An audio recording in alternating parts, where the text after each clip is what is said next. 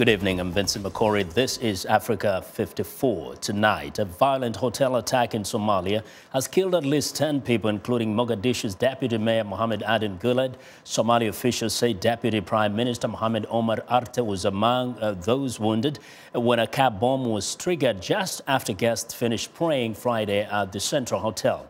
A VOA report in Mogadishu says a second explosion and gunfire was also part of the deadly attack. A Somali security agent spokesman says a car filled with explosives was moved onto the hotel grounds during the prayer session. Authorities say an investigation is underway to find out who detonated the vehicle.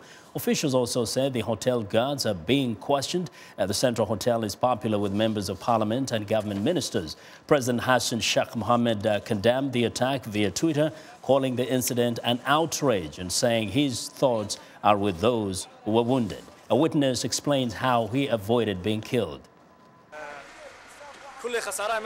I escaped through the rear exit of the hotel, but on my way out, I saw a lot of people lying dead on the ground.